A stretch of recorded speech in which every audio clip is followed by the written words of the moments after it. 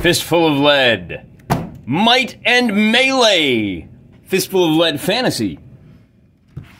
I ordered this, and Wiley Games sent me this. This is the core rulebook. It's a universal system. This starts adding in period-specific flavor. Great art. So just kind of show you, the art in here is, it's a little lacking. Not gonna lie to you. Black and white. It's, it's nice though. We got some fun pictures of what are we looking at here? Wargames Foundry Viking, painted by the author. Games Workshop, painted by the author. Oh man, these Grail Knights, so much fun. Your Questing Knights, Crusader Knights, whatever they call it. Hey, look, but this is just the basic generic. Look at Might and Magic. Look at again, this is probably all painted by Jay Wiley. Yep, published by Wiley Games. Good looking stuff. Now, these rules are not really fantasy. These are mainly just your straight Dark Ages, kind of late medieval. Not a whole lot of gunpowder in these. And man, the inspirational figures. Look at that with the woven fence and the... Oh, baby, man. You are getting me excited. Dungeons & Dragons grew out of the medieval miniatures, and then they just started adding rubber monsters in. I really need to start collecting more medieval miniatures. So, Jay Wiley, thanks for sending this to me. Full disclosure, when I tell you what I think of this game, I'm going to tell you what I really think. I didn't ask for this. He didn't put any conditions on it. However, what am I, some kind of jerk? Somebody's going to do something nice for me and I'm going to go, oh, that sucks. I don't think so. So I might be a little bit biased, but hey, you don't need to take my opinion for it. Let's go look at the game itself. See how it plays. I'm not going to go into any great detail here in the first start of this video. I'll put together an introduction video later. Hey, doing things backwards, that's the Wargamer way. The pre-dawn hours of Simpleton. The mists are starting to burn off, and there's danger afoot. The church bells start ringing, and the townsfolk come a-running. Couple of things to point out. I told you this is kind of the medieval, Might and Melee is just the medieval rules. This is the only book we're using today. The second book in the series adds in spells, and then the third book adds in monsters and mazes for that full adventure. Not owlbears. Owlbears! We have a history. I'm going to do... Now, not only am I going to start off learning how to play this game with just the basic rules, I'm going to do something a little different. Fistful of Lead uses an interesting balancing mechanic. Everybody gets 5 figures. You've got a leader, a second in command, and 3 mooks. In my case, I'm going to use a leader and 2 mooks. Let's take a look at the cultists first. The Black Sorcerer, Rorekros, has sent 3 of his minions. What you're looking at is a leader and 2 general fighter types here.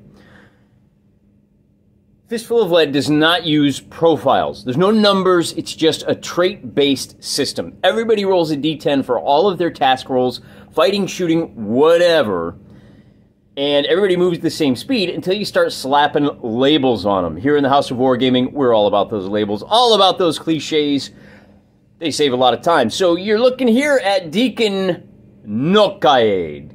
He is a leader, which means his allies get a bonus if they can see him. They're within 12 inches. He's cold-blooded.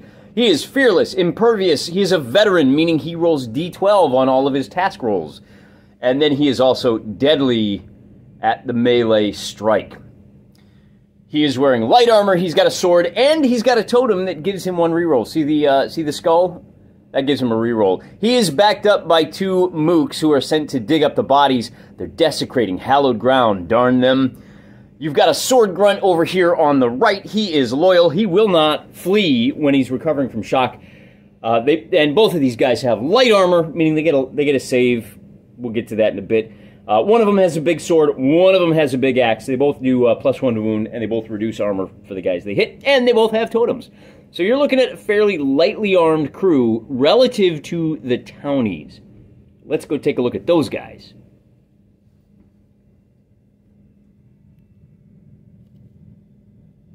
The guy in the center here is Baron Nerob. He is also a leader and also a veteran. He is a survivor, meaning he gets +1 survival roll.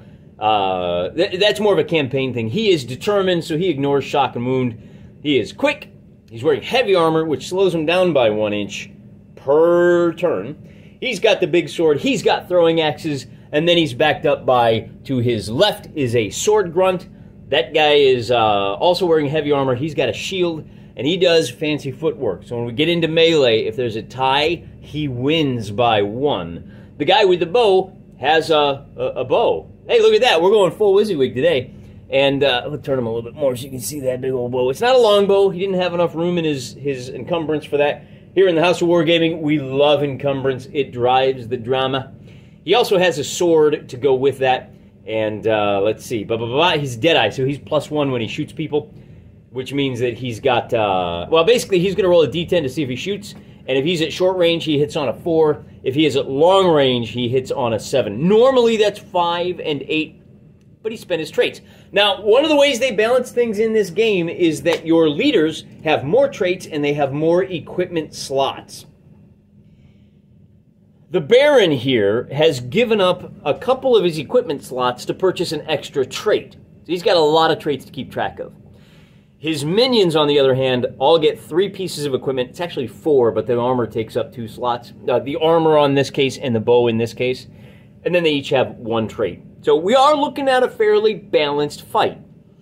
The question we have at hand is, as dawn rises and the priest realizes that there's doings afoot, he starts ringing the church bell and these guys come bursting out of their house, and that's where the game will begin. So let's figure out which houses they come bursting out of. When the bell starts ringing, the cultists realize that the jig is up and they need to escape from town. They're running back to the Black Tower.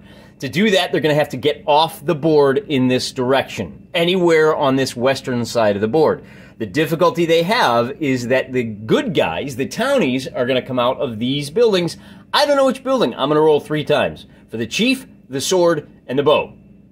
1, 2, 3, 4, 5, 6. Those are the houses that they come out. So for the chief, it's going to be 5. For the sword, it's going to be 1. And for the bow, it is going to be 3. As mentioned, the cultists are just looking to get off the table to the west. They have a couple of options here. They can swing to the south. Let's talk about terrain. All the terrain blocks the line of sight with the exception of the fences down here, the hedges. Those cost 1 inch to get across. They're about a ½ inch wide, so I'm going to charge, basically, when you move across it, reduce the movement by 1 inch. The stream over here costs double movement to move across that. The stream itself is, hey, let's see how wide it is with our Wily Games tape measure. Since the stream is 1.5 inches wide, it's a little over 1 inch. We're going to call it 3 inches to cross the stream, except at the ford, which you can see right here, which doesn't impede movement at all. All of the woods, double movement to get through those. Those are very thick, but you can only see into them 1 inch. I think that's it. This little terrain base right here, you've got some rocks and a log, and those will also block line of sight for what it's worth. So what are our cultists going to do? As a solo wargamer, what we're going to do is we're going to pick a strategy and we're going to go for it. They can go south, up the middle, or around the north. If they go up the north, it's a longer route, but there's a heck of a lot more cover that they can use. Every figure on their action gets to take 2 actions. They can move 5 inches, or they can creep 3 inches. If they're creeping, it means they can't be targeted by missile fire unless the guy shooting at him is within, what is it, like 12 inches?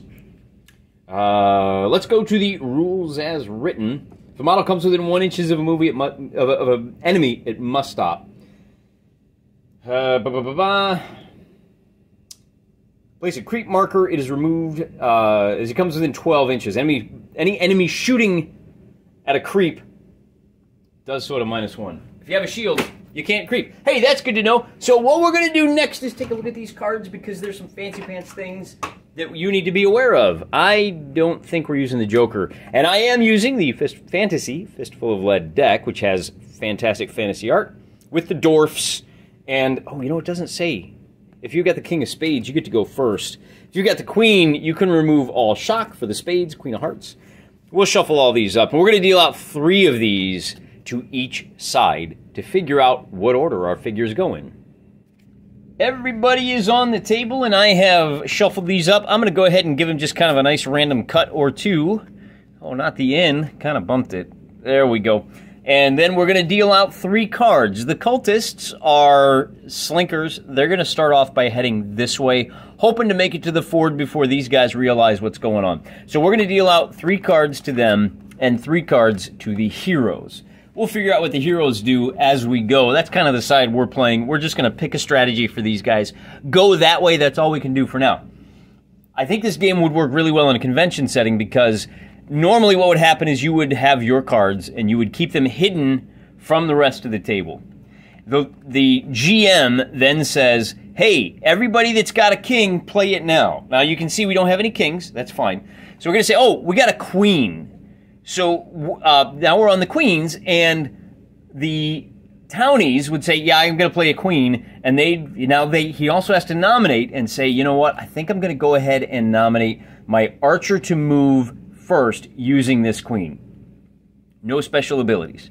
He can move twice, and he can move 5 inches for that first move, and that would put him, I think what we're going to do is move him a total of 10 inches. We're going to drop him right here behind the hedge, ready to take some shots at these guys, ready to stop them over there. Alternatively, we could probably move him 5 inches up to, I don't know, up to here, but then he's risking getting attacked. So over there is good for now, and then he's done with his turn. Then the GM says, hey, anybody got any jacks? No. Does anybody have any 10s? And the cultists say, yeah, you know what? I've got a pair of 10s, and I'm going to nominate 2 of my characters to activate on the 10s. And I think we'll nominate the 2 mooks. The 2 mooks are both going to move, which means they can move a total of 9 inches. Well, if they're going to move this way, they're going to be able to move 9 inches altogether. And I think that's probably the smart play. It's 1 inch to cross over that wall. They're both wearing light armor, so that shouldn't be an issue. And we'll just kind of line them up like so. And we'll stand up the poor dead tree one more time. And then we say, all right, does anybody have any 9s? Yeah, hey, look at that. The cultists have another 9. So this cultist is also going to move his 9 inches. Now, this is the leader.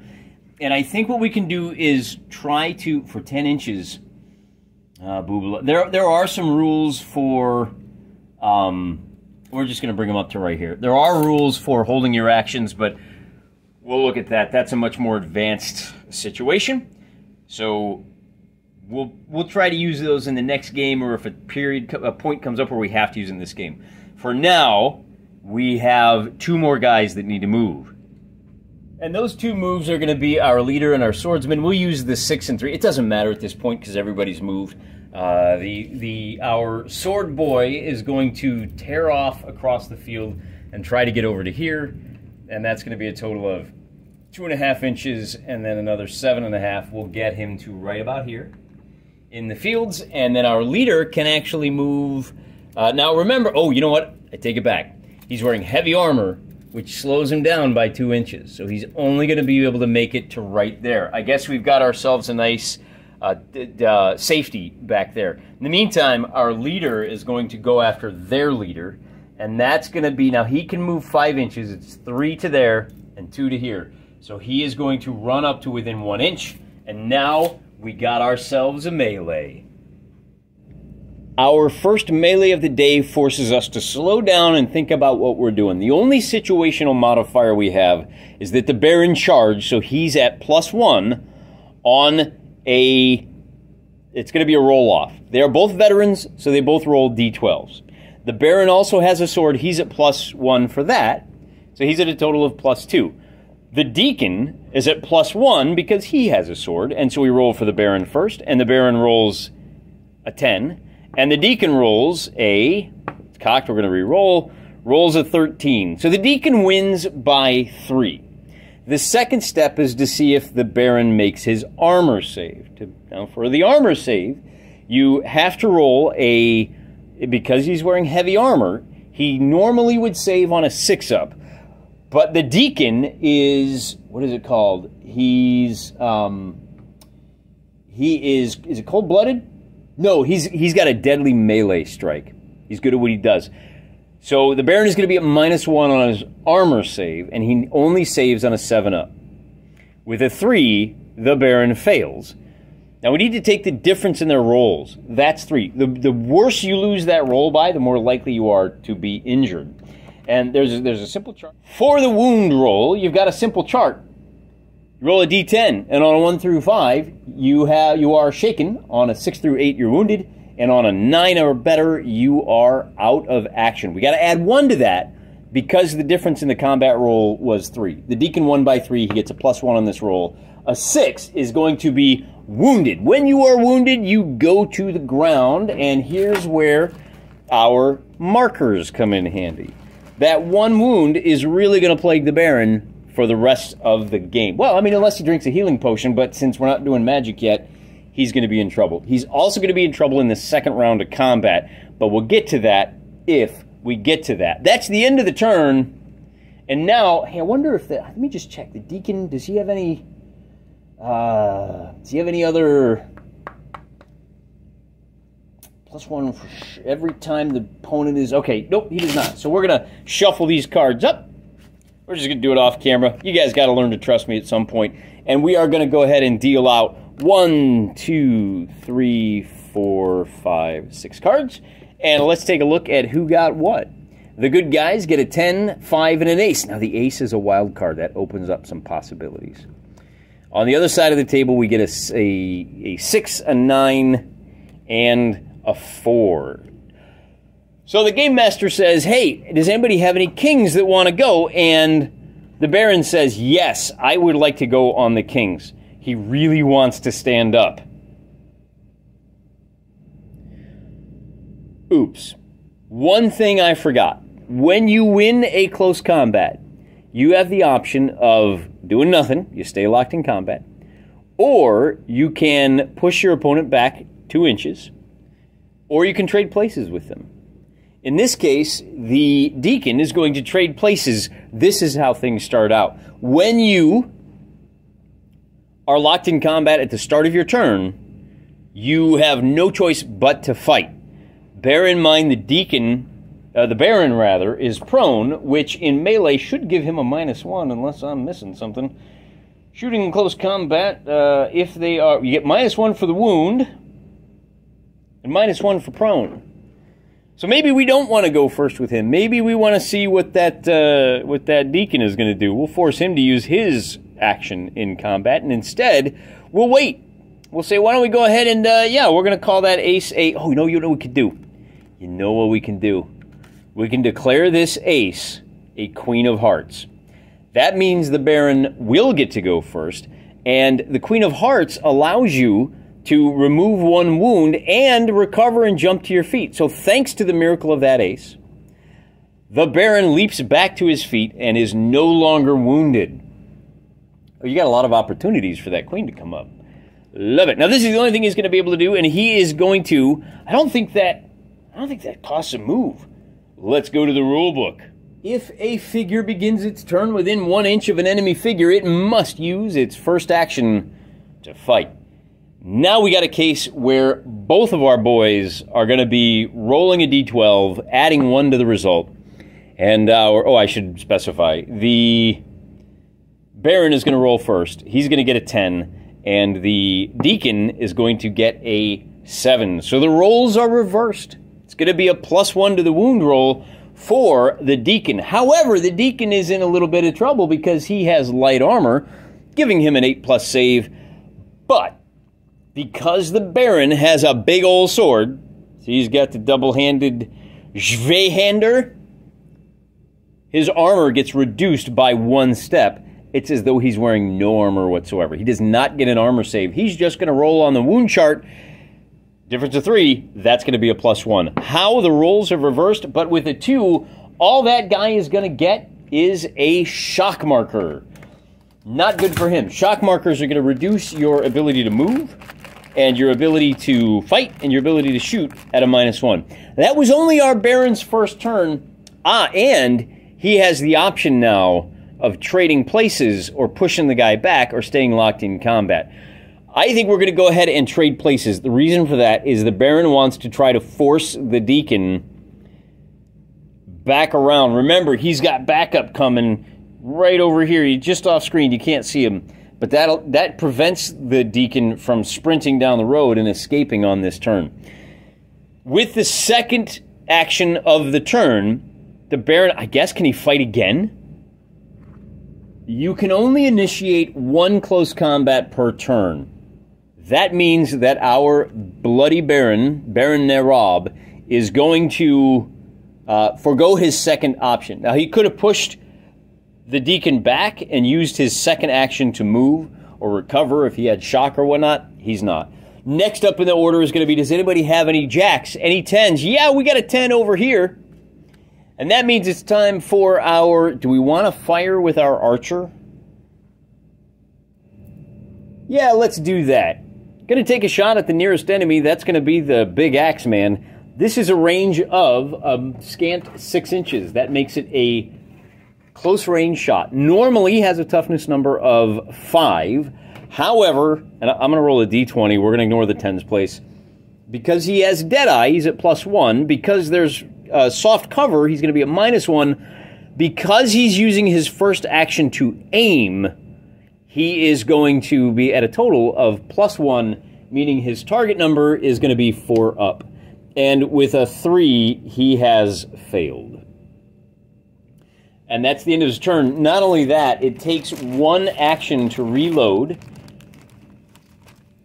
So we're going to put a little bullet marker down to remind ourselves that he has loaded. And with that, we move on to card number 9. Does anyone have a 9 they'd like to play? Oh, yeah, you know it.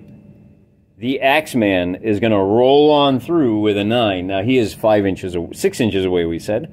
So we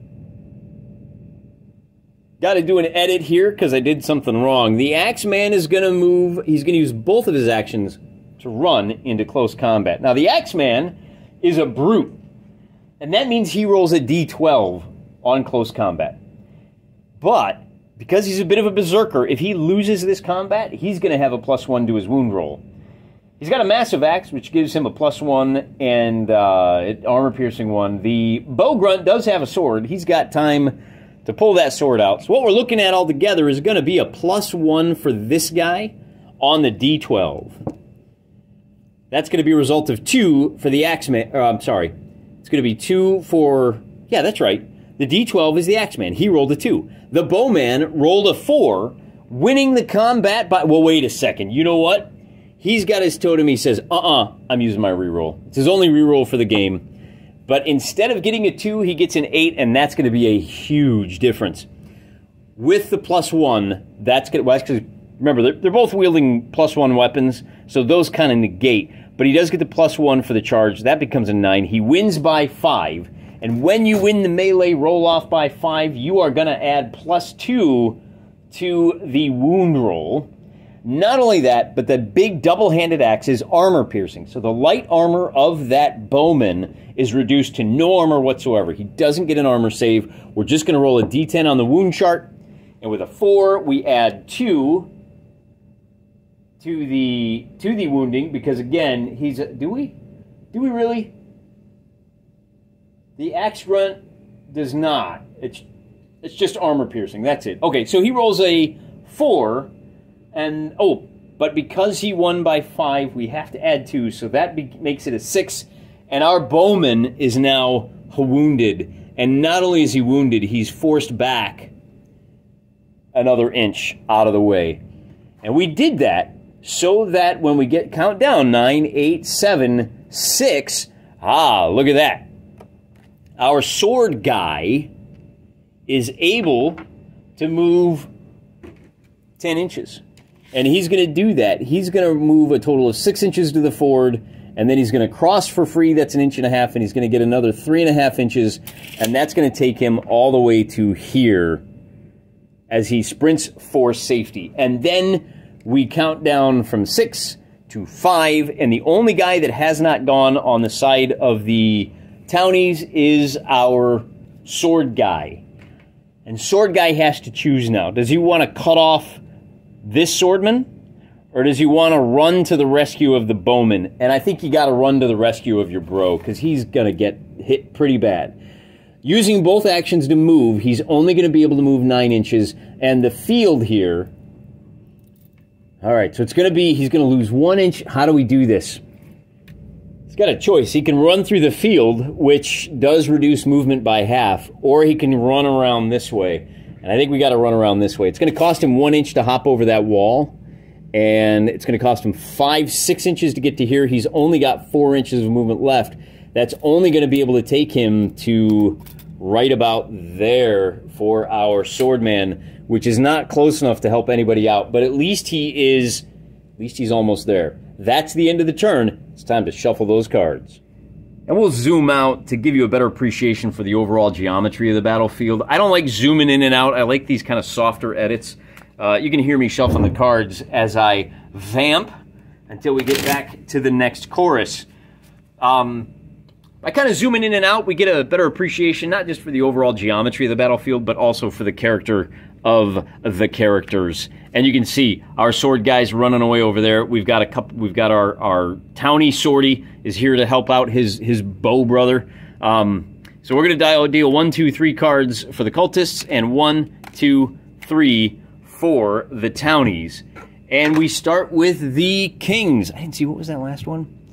Looks like the townies are getting a little better jump off the starting block here with an ace, king, and 4, and then 9, 5, 6. Again, this game as a 2-player game, there's probably solo rules. In fact, I know there are. If you go to Wiley Games, there's a PDF. It tells you how to do the solo rules. But I want to learn the game itself before we get into that. So the question becomes, what are we going to do with this? We say, hey, we got kings. Anybody going to go? And the townies say, yeah, I think we're going to go. We're going to go ahead and we're going to fight here.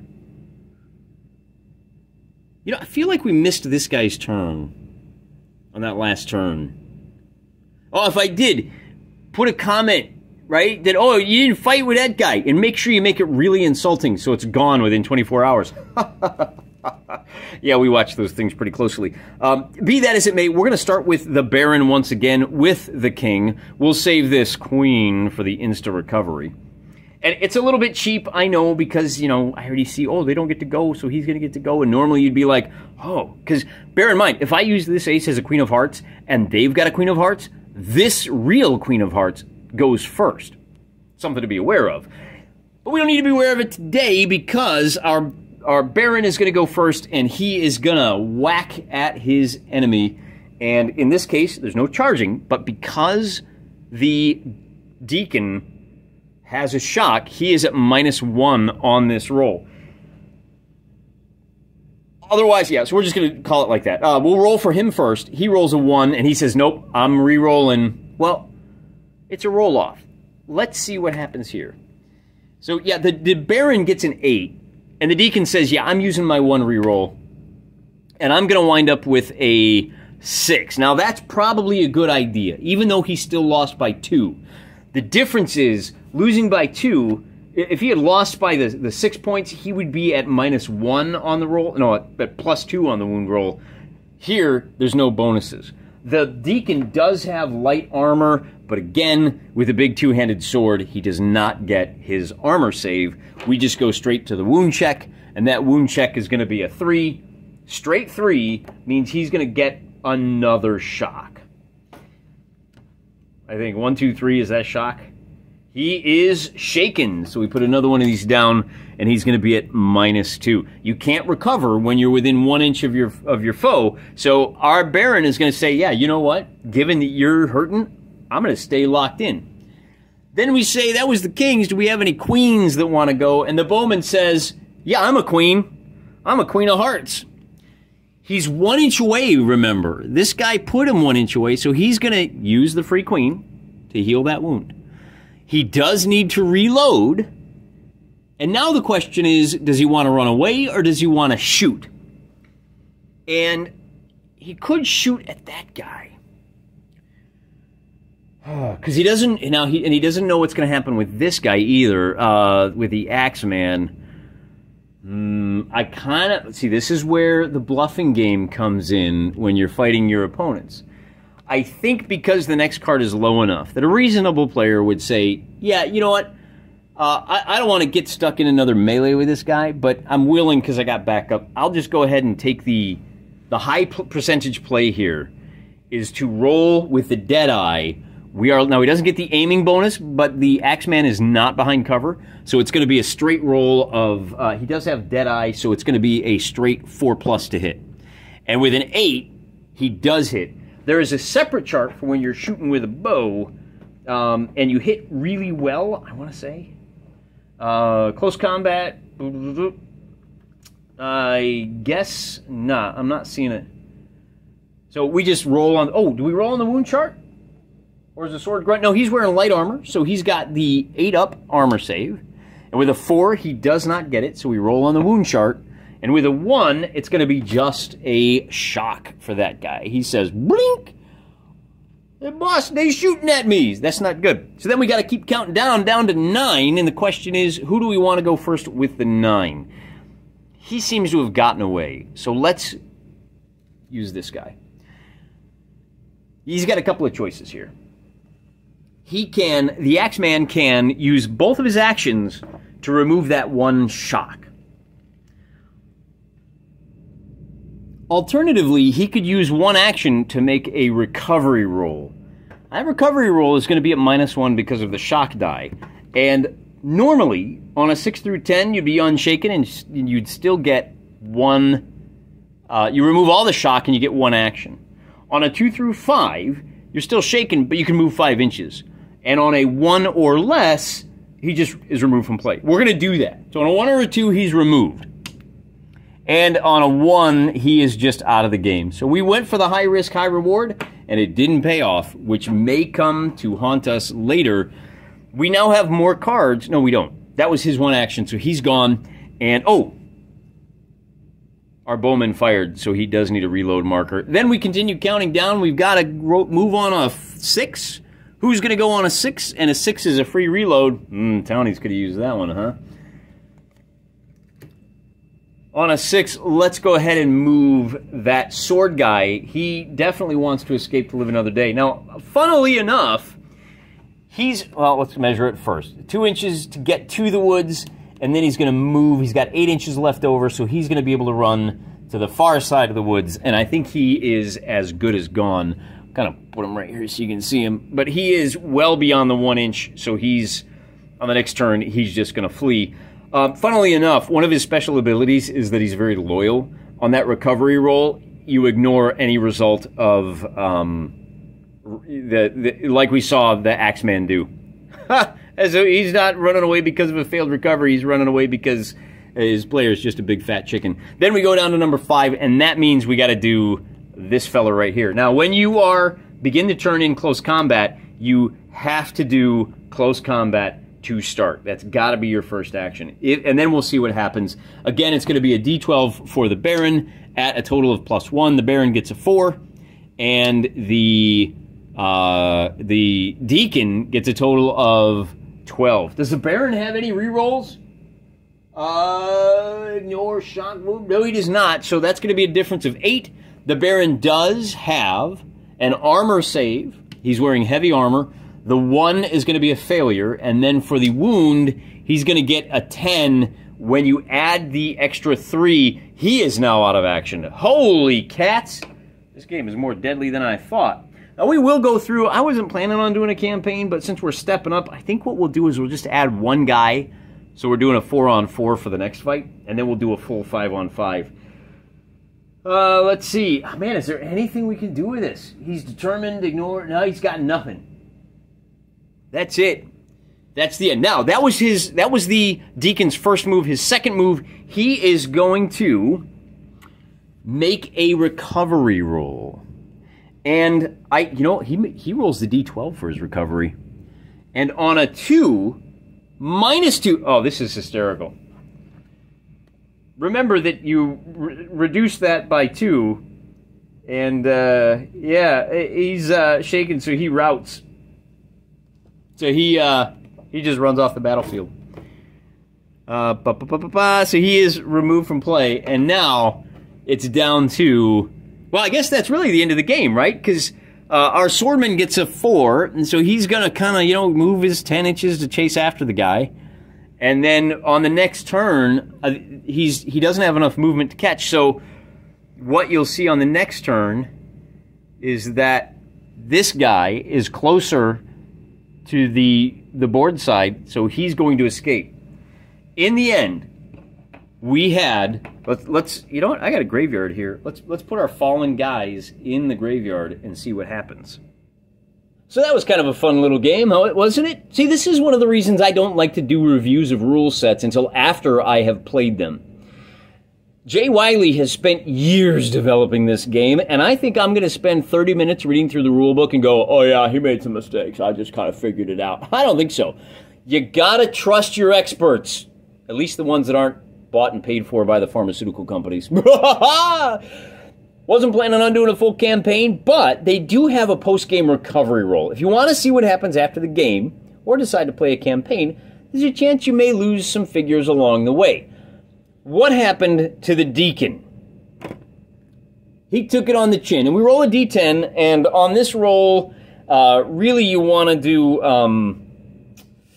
this is a survival roll, and you want to roll high. No, you want to roll low. The Deacon here routed, but he was on the losing side. So he's got a +1 to this roll. Let's just roll. He's got a +1. And with a 5, it's merely a flesh wound. But, so he ran away. All that, Sturm and Drang, and he ran away. The Axeman, on the other hand, with a result of a 5, also merely a flesh wound, but we're going to call that, he was captured by the townies. And then we need to roll for the Baron. And for the Baron, we roll a 5. He was out of action. That becomes a 6, which is, it's not so bad. Retinue member must miss the next game. However, one of the traits that the Baron has, you don't get to be an old Baron if you are a sickly Baron. So I gave him the trait Survivor, meaning he gets a -1 on that roll. So between being out of action and being a survivor, it's going to take more than a couple of little stabby wounds to put him down. So he survives as well. If you roll a 10, the guy is completely out. If you roll a 9, he's gravely wounded, so he's got to miss the next game, and is permanently damaged. He has to take a negative trait. So that's kind of neat. Negative traits are things like, you know, he's got a limp, or he's -1 at melee. It's all the usual, right? What else we got here? Squeamish. He's got a -1 to all his wound rolls, kind of a nagging injury. But that is the end of our first kind of exploratory game of Fistful of Lead, Might and Melee. In our next game, should go live on Wednesday. I think we'll maybe wind up making Wednesday our Fistful of Lead day. We'll add in another retinue member for each side, and since the Baron was the winner, and he does have a prisoner, he is going to set off in pursuit. He's had enough of the Dark Sorcerer's nonsense, and he's going to set off.